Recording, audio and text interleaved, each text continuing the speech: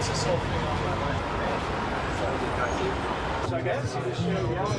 Yeah, that was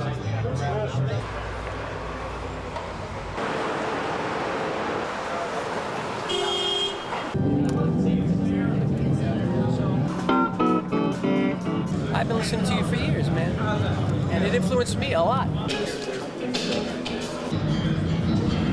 He's going to interpret for me, see? Oh, that's all right.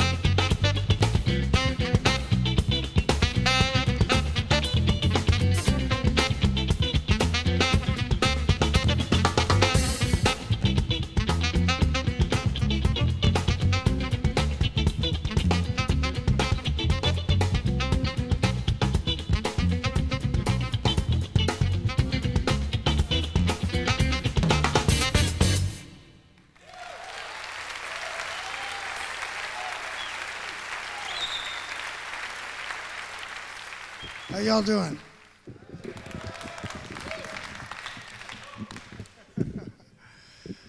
My name is Francis Rocco Prestia.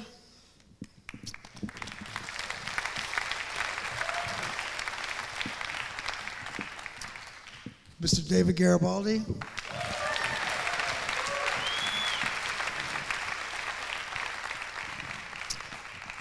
Mr. Lenny Pickett.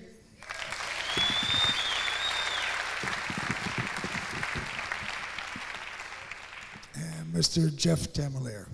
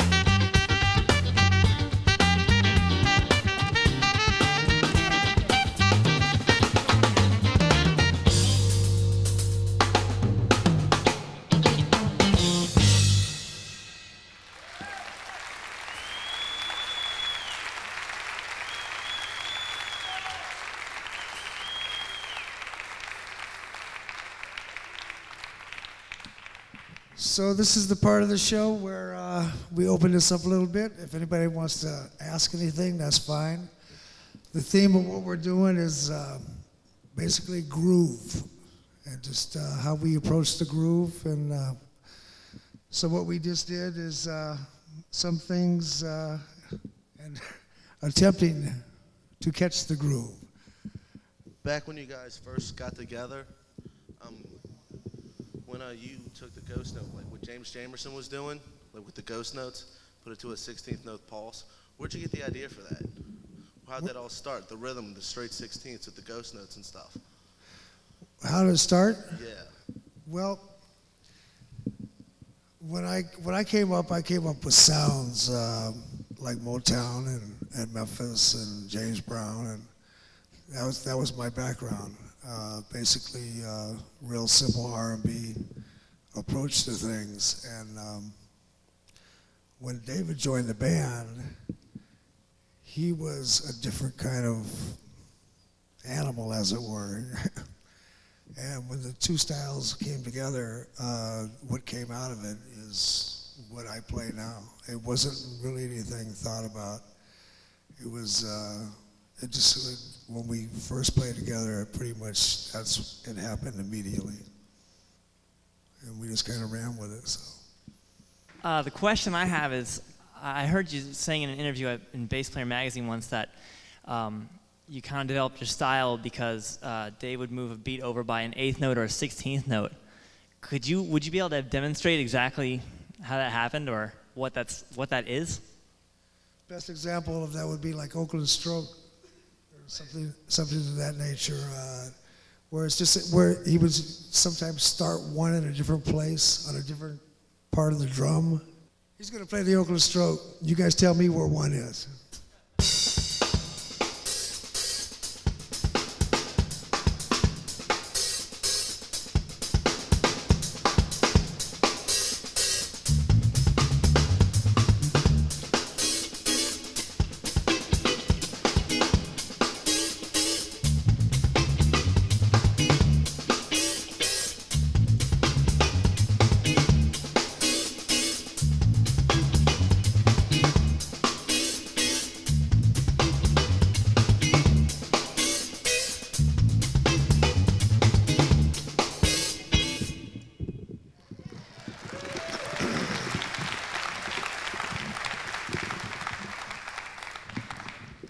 Thank you very much.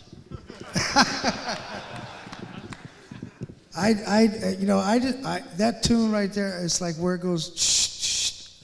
That's where I know when to come in. So.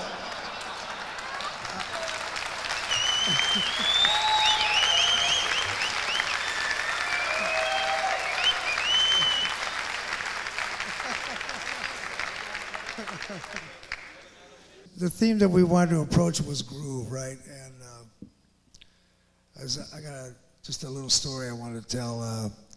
Groove, I guess, is interpreted by many people many ways, right?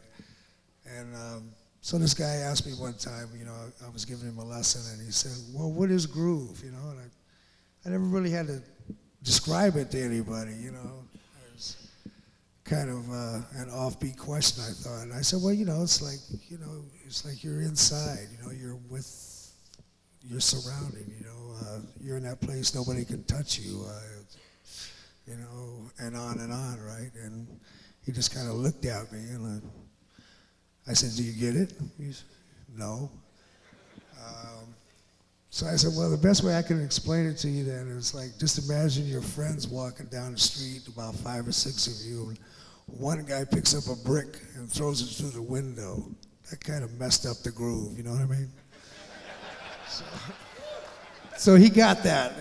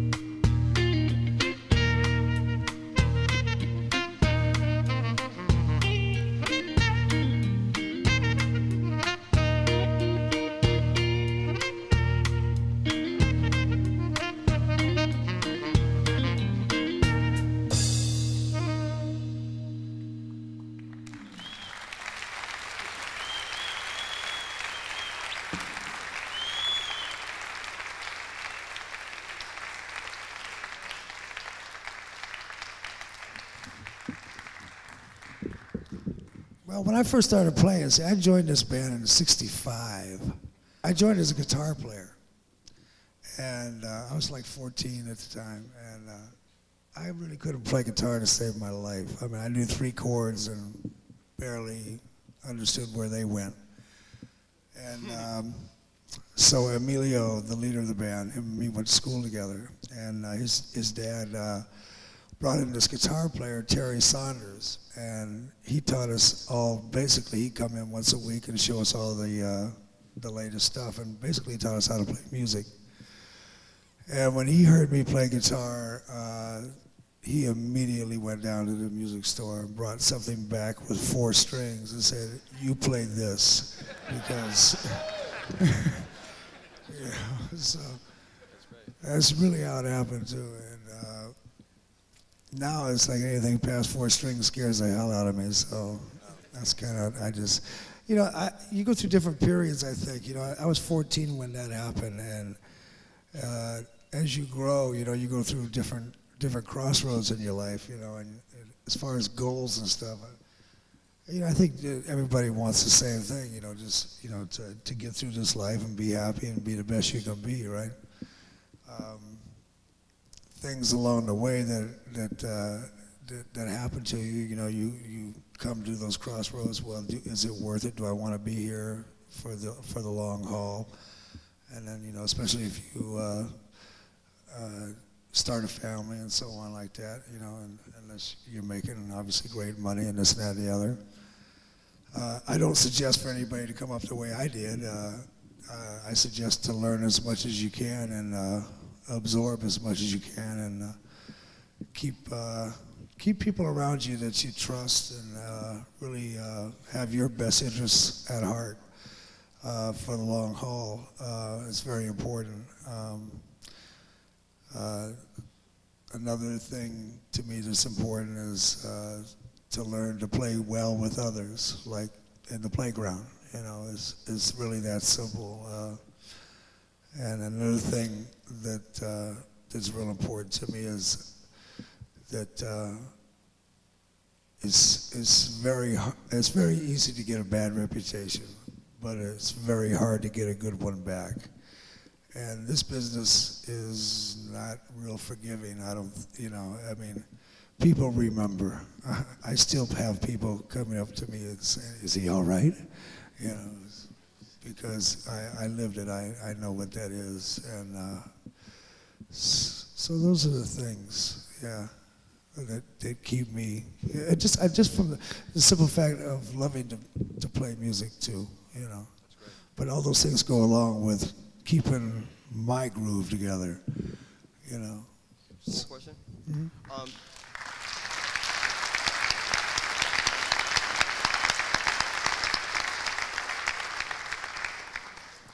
We were wondering if you could play some of the grooves that you do, but slowed down, like Soul Vaccination or maybe Squib Cakes, just so we can see how they're put together.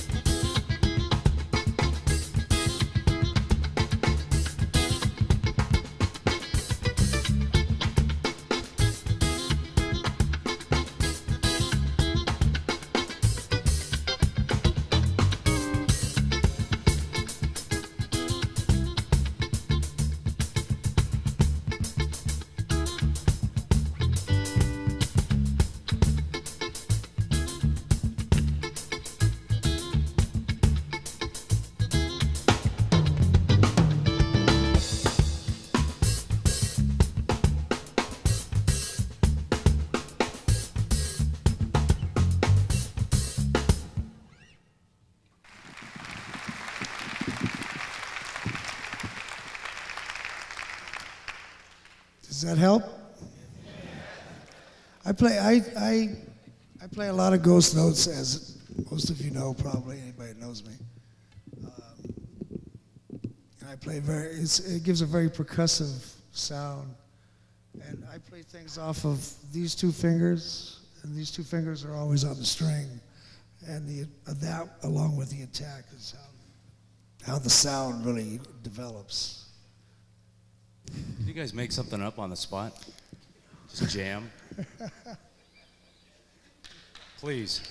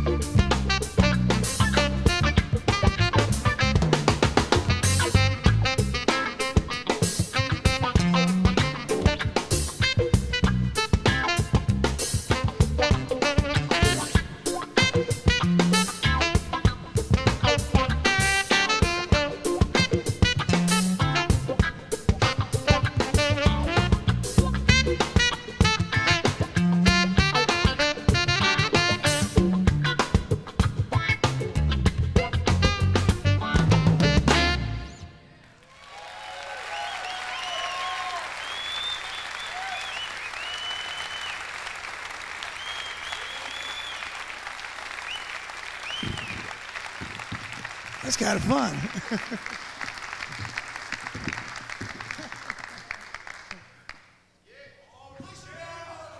I just wanted to know who are some of your favorite bass players when you were coming up, or favorite rhythm sections? Yeah, I came up with sounds, like I was saying earlier,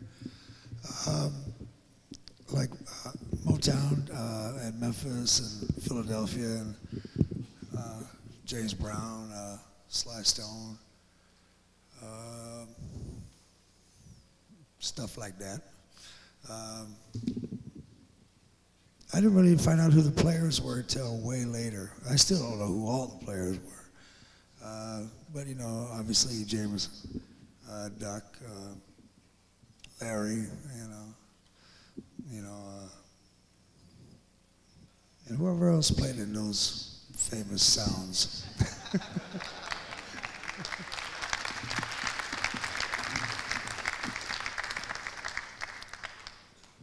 I'm wondering if I can ask a question to David. Absolutely.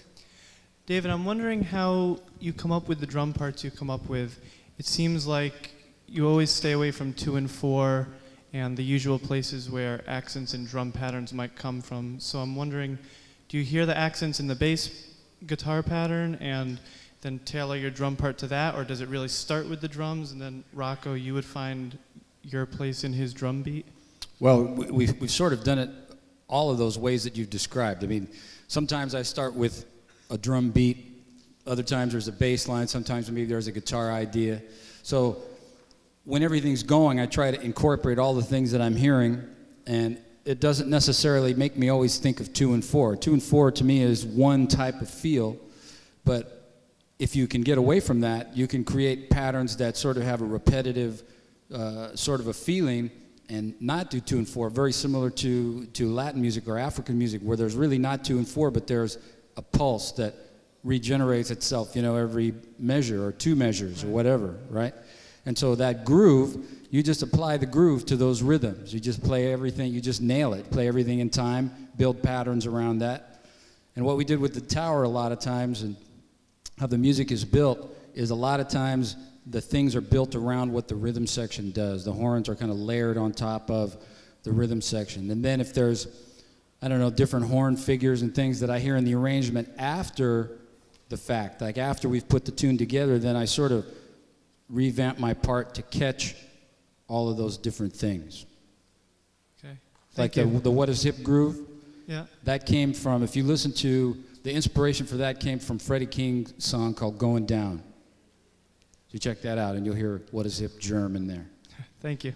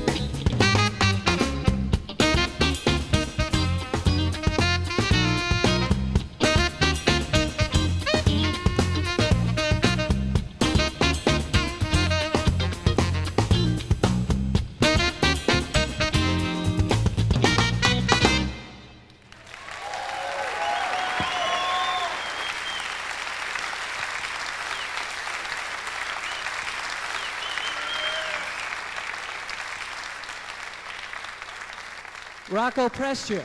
Rocco Prestia. Come on, give it up. Rocco Prestia. Thank you very much.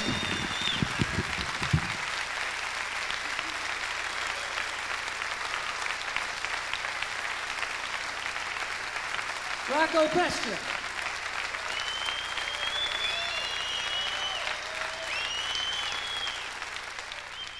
Here we are at Bass Day 98 with Francis Rocco Prestia. And I'd like to ask you some of your early influences. It was Motown and Memphis, Booker T, you know. Gosh, Philadelphia was happening, and James Brown was obviously very unique. Sly Stone was very unique. Muscle Shoals, part of that Memphis feel, that thing. The Meters out of Louisiana. And later when you found out who some of these players were, because of course they didn't list credits on albums, who did some of these bass players turn out to be? They turned out to be. Well, Duck Dunn, Jamerson, Chuck Rainey. I'm sure a lot of people you could tell me that I don't even know. Larry, I guess Bootsy, he was with James. Also Carol Kay, David Hood, Joe Jamont. And it would seem like the two players who most influenced you would be Duck Dunn and James Jamerson. You sort of meld those two styles. And I think that the reason for that is because the organizations that they were involved with were the highest profile also. James Brown was certainly a big influence on everybody at that time. No question about it. And so was Sly. Sly even later, I think, when you listen to music now, you know, really influenced a lot of what you hear today even. But at that time, yeah, those were the big, you know, big sounds that were out. Philadelphia too, but not like Motown and Memphis, from a bass player standpoint, I don't think anyway. And you had mentioned to me that once you started recognizing who these players were and you got to know Larry and you saw some of their styles, that helped you to focus in on the development of your own style and realizing the voice that you had, whereas in the early years you were just playing and as it were. Yeah, to a certain degree. It was, I think, by having the opportunity of being in the position of being with an organization for as long as I have been or was and then came back to, that was part of the development of being able to create a style. As far as seeing all the other players, I didn't really put it in that perspective of, well, you know, they have a voice, so I have a voice. I think that came through years of being told that you do have a voice and you do have something special to offer, and then going through the process of actually believing it and saying, oh, as you look back and say, I guess that was kind of special. And that's where that reality kind of starts setting in. And that takes time to deal with, because it's important that your ego is, that you deal with that delicately, I think, you know, because I can see I have seen a lot of players get in their own way and really start to believe believe their own press, or as it were, you know. It's like, just because it's special and it's recognized as such, it shouldn't really change your love for why you got there in the first place. And do you feel your style has changed in recent years, and are there any recent musical influences that have added to that other than the classic rhythm section? I don't think it's changed. I think if anything, it's probably focused more. I think it's, I think I know more who I am as a player and what my limitations are, you know, as far as reality, and like, I wish I could. I mean, I know I'll never be a slap player because it just does not work for me, you know. So it's like, I don't even think about going there anymore. As that style came out in the beginning, I was encouraged to, you know, go for it a little bit, and you know, but it just never took hold with me. I think I know how to get to point A to point B a lot easier now because of being more focused, being a little older.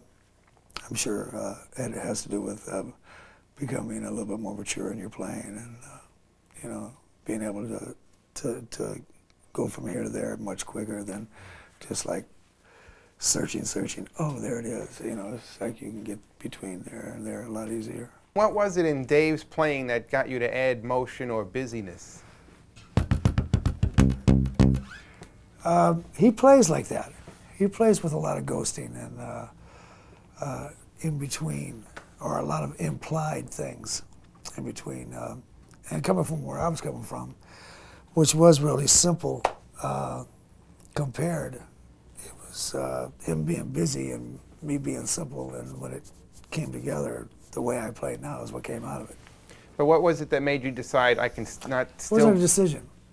It just happened from first rehearsal on. We only played together about 3 months before we recorded the first album. So it fell together right from the first rehearsal. It wasn't even spoke about. If you listen to the first album, you can hear just how loose it really is compared to the second album when we started to refine it a little bit more. It's almost like a jam session, the first album, and that's the way it actually happened. It was like all these doors opened up. It was like, and, you know, everything opened up for me. And I assumed that the same thing happened for him because I pulled him back. So was the use of muted or ghosted or shortened notes, was that sort of the process from playing with Dave? Were you playing longer notes? That's the way I see it. I see it as that's, I mean, maybe I was headed in that direction anyway. I don't really know. Like I said, it wasn't a thought process. It just happened. It just felt like the right thing to do. To do any less or any more didn't feel right. So that's what we did. And did the 16th note concept, did that really start with What Is Hip, or was there actually before that? Well, certainly signature-wise, it started with that.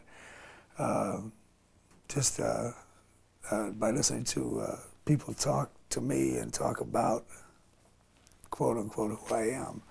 That's what they always go to. So I assume that's where it started. I never gave it much thought until much later. I still don't give it that much thought. I mean, you know, I mean, it's the way I play because of the ghosting and the staccato feel is like it's constant anyway. So whether or not there's a real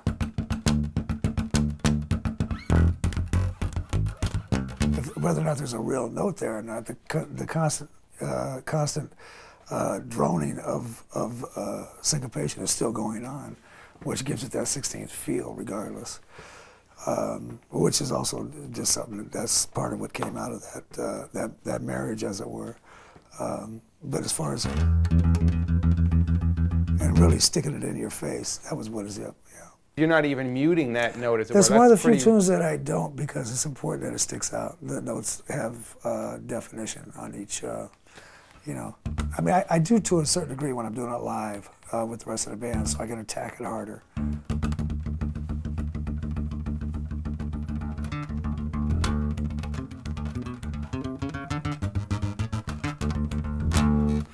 So yeah, I do actually live. I do that to a certain degree for that reason, so I can attack it a little bit harder. How are you able to make such busy bass parts work within the groove? Well, you know I'm not a soloist, so this I guess would be my compensation for soloing, is to see what you can get away with without stepping on people's toes. To me, that's the fun of it, is to do what you do, interject your personality as much as possible without getting in the way. That's the creative part of it. And that takes a lot of bouncing off, especially in the rhythm section, and with horn parts, because you have to be aware of their parts and the vocals also. But when you're working with inside the rhythm section, as we do, and we're the foundation, that's what we do, you know. And it's like, we can stab this here, stab that there, and the groove just kind of runs with it, you know. And then you know, whatever. And but that's my solo, as it were. You know, that's my that's what I get off on. Well, would you know why it works? What about it is making it sympathetic to the ear, not getting in the way? Is it the steadiness or the... I think that's probably best answered by somebody from the outside. You know, I mean, if it feels good to me, hopefully it feels good to you. And believe me, if there's somebody that you're playing with, they're going to let you know if, you got to bring that back a little bit, or you can go further here. You know, sometimes it's like I'll bring it back too far even. Usually, like Emilio, the leader of the band, Mimi, he's got a great ear for bass, and it's like, no, you should be getting away there. And it's like, and I'm playing over here, and I think it's cool, and it's like I'm just going like, or something like that, real simple, and he's like, no, that's what you should be digging in. Oh.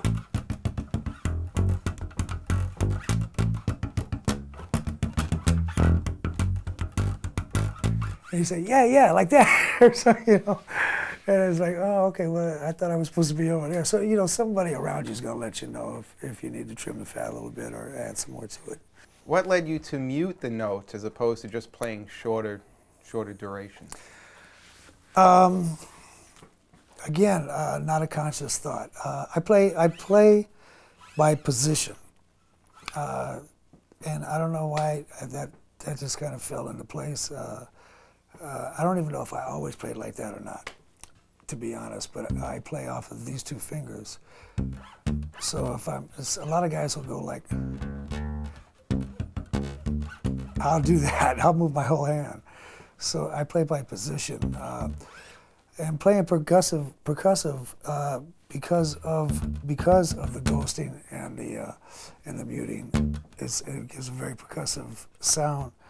And to attack the string as hard as I need to really make that effective,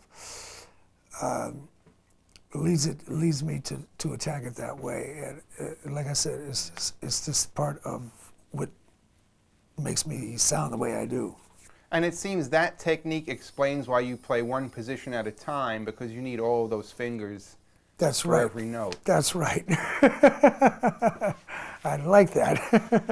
And in addition, do you not also mute the string by not fretting? What is that technique you do where if you don't want an actual pitch?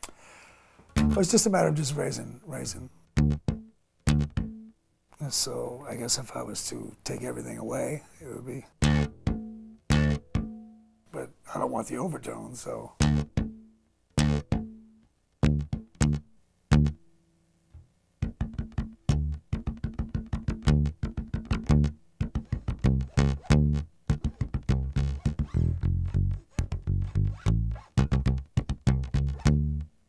You've also stated it's very important for you to make a tune your own, make a bass part your own. Yeah, there are times when writers of tunes will come to the band with very specific lines in mind for bass or drums or a guitar or whatever. It's not just, it wouldn't be just me. But it is important for me to do something to it, to make it my own, and that is not to change it or change the feel of what was brought, but to either add something to it or something that enables me to dig into it and feel like I'm a part of it.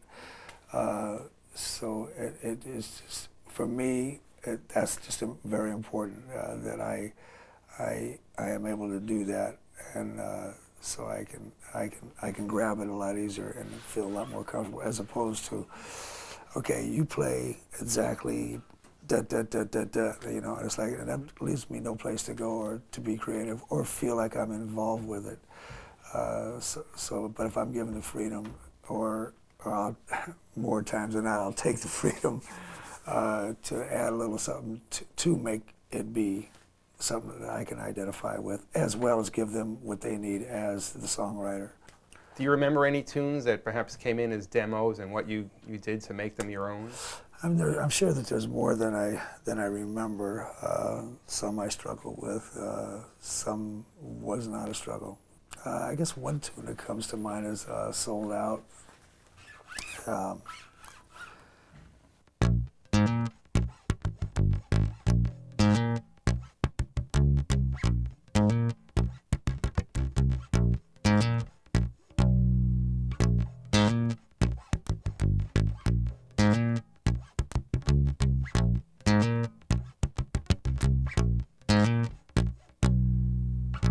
That line, what it was originally just.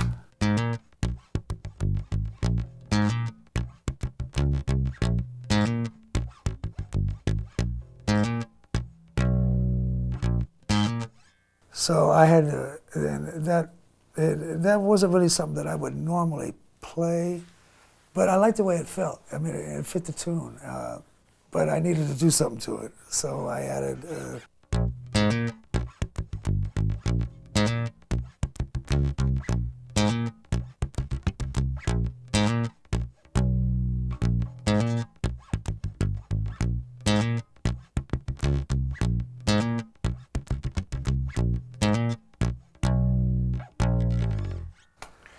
Does another tune come to mind that you altered in some way? Yeah, there's a tune that we used to do for a long time called "A Little Knowledge Is a Dangerous Thing," and it's, the line is basically.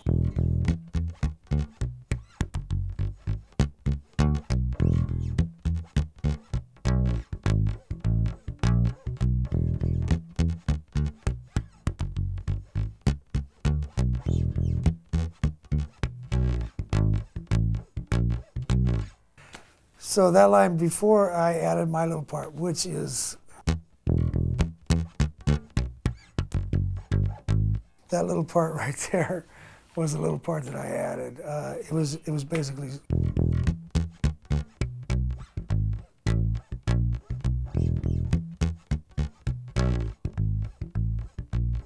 That's the way I remember it. It just repeated that particular line over and over. Needless to say, that got old real quick for me, so I needed to do something. So I have very much respect for the writers when they bring something in. So I mean, I asked, you know, it's like, do you mind if I throw this in? So that's what I did. And it sounds more like me. It sounds like more like something I would play. And it certainly made me a lot more. It made it a lot more enjoyable for me to play it also. So. And again, you expanded the phrase, and then you did that great drop down, which is such an R&B tradition. Oh, down. Coming down below. Is that sort of where that came out of? I mean, I enjoy just going. I play a lot in the meat of the neck. When I go like.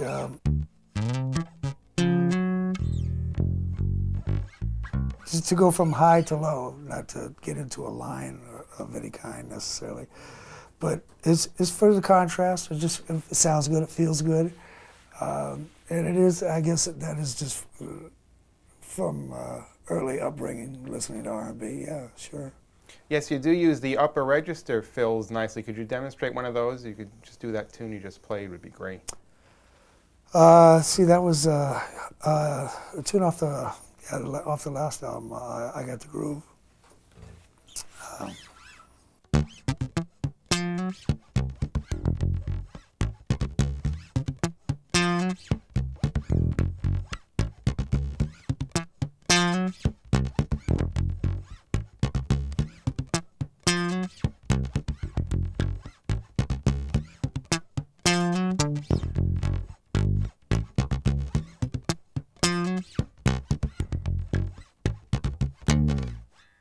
In addition to what is hip, a lot of your bass parts are built off steady 16ths that are being attacked all the time. And two that come to mind are Only So Much Oil in the Ground and Funkifies. Can you demonstrate those bass lines? All right, let me start with Oil.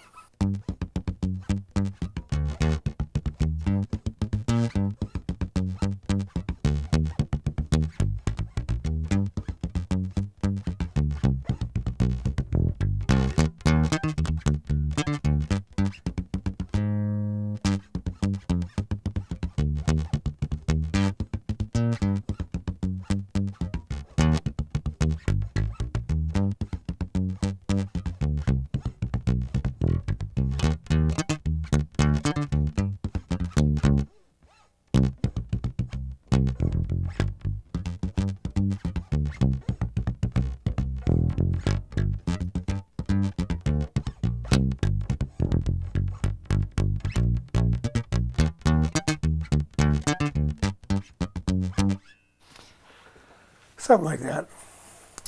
And Funkifies involves not only the duration of steady sixteenths, but the octaves. So before you play that, can you offer any right-hand comments about jumping those octaves? To try to give each note equal amount of authority, you know. And when any line like that, when that's what you're trying to push out there, I mean, it's important that each note gets as much equal amount of time as the one before it, you know, so it sounds even. If you know, especially if that's what you're going for, you want it to be like that. I don't know. I'll play a little bit of it.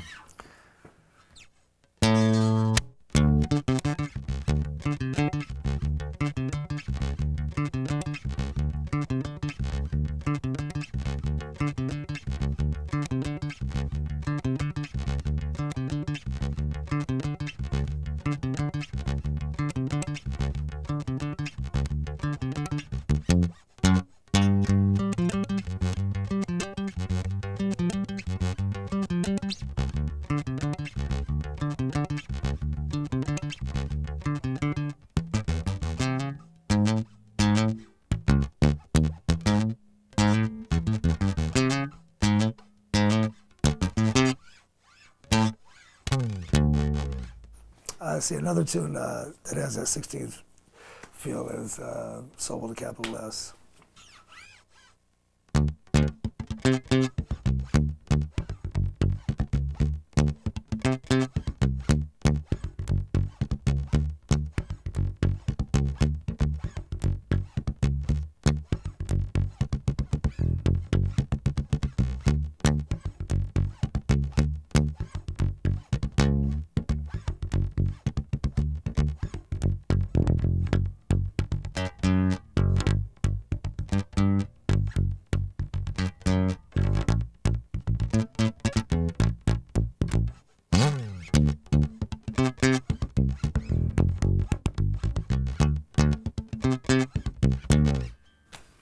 What favorite bass lines come to mind?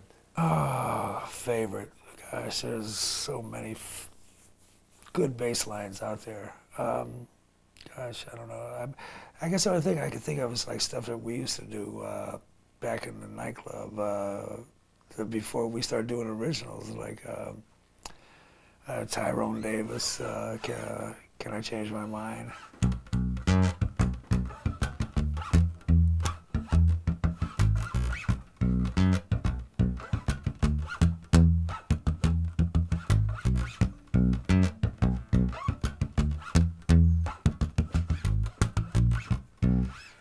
I'm sure I put my own slant on that. Oh gosh, James Brown.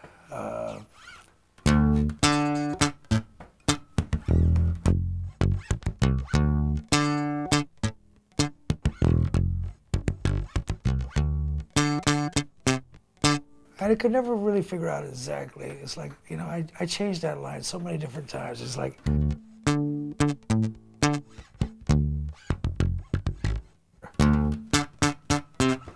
or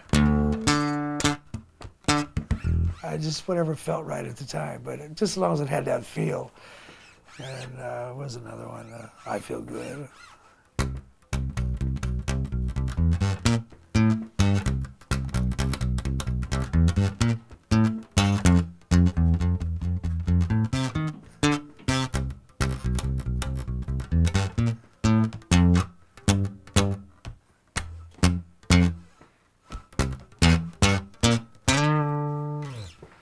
One of the most difficult moves on bass is playing across the neck in an upward motion, and that's something you're especially good at.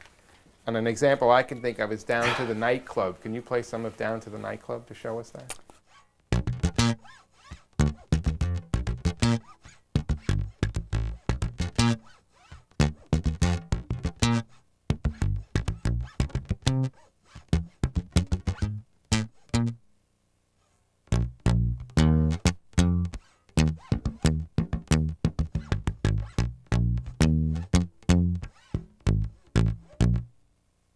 Another facet of the 90s albums is the inclusion of some hip-hop grooves, some of the more modern loop-based grooves, and a great example of that you play is East Bay Way.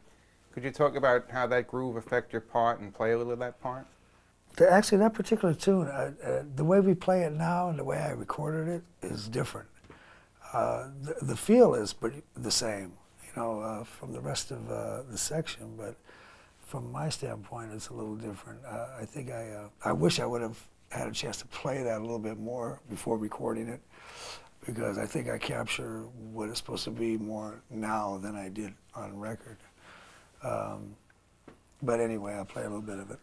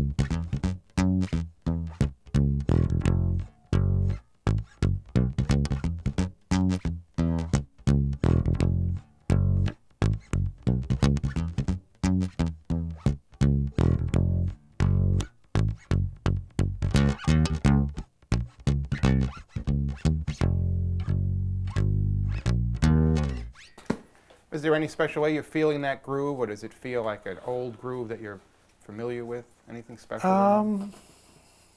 It's different. You know, it's, for me, it's different. It's not, you know, different. So from that standpoint, it's fun to play. You know, it takes me out of. It's a lot tighter. It's a tighter groove. Doesn't you have to, you know, pick your spots much more carefully. But it's fun. It's a fun thing to attack. I mean, I enjoy that. Yeah, I don't get a chance to play too many shuffles in this band. We have played some over the years, but gosh, Credit stands out, I guess. It's kind of a funk shuffle. I can play a little bit of that if you like. I don't remember all of it now, but I do remember the basic part of it.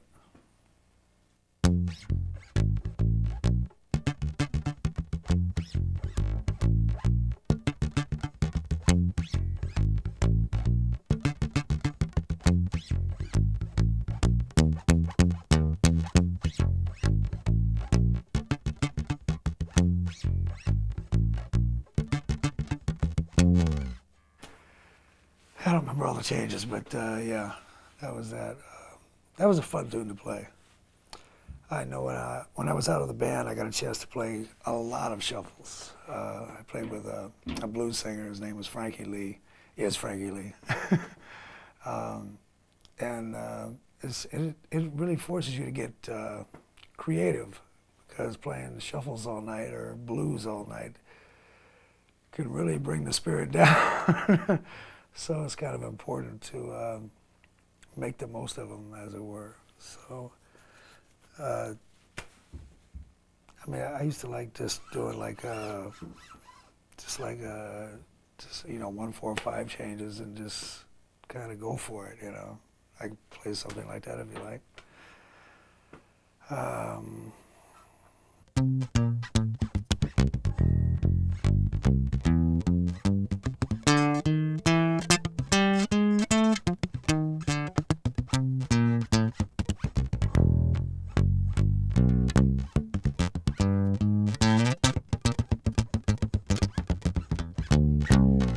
Stuff like that, you know. I mean, basically, it's just, and from the blues standpoint, you know, you don't have to.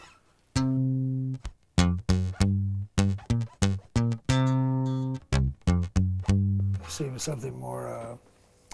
That's pretty traditional. There is.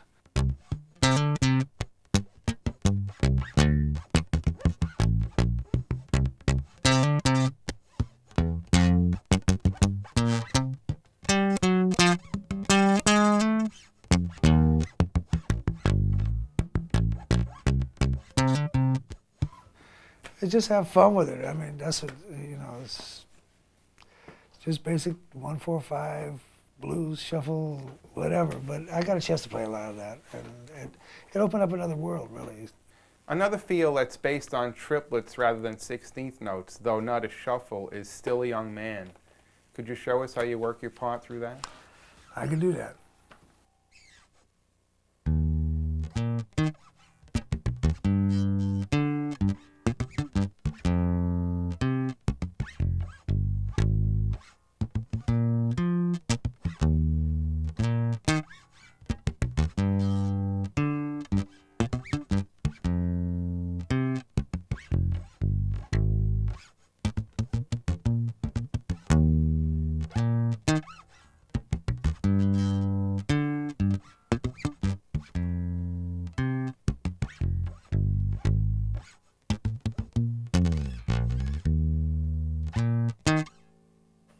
And that was the first song that Tower Power had written. Do you remember where you got your influence for that 12/8 kind of jazz bass line? Actually, Dr. and Mimi, that was the first tune they ever wrote. That was back in, gosh, 60, 68, I guess, 67, 68. My understanding is that they were influenced by Curtis Mayfield, and that's where that came from. You've talked about how important Dave has been to your style. What is it like having him back in the band after his long absence? Well, it's great having him back. The thing about having Dave back is like, as much as we created a magic. That's the best way I can put it.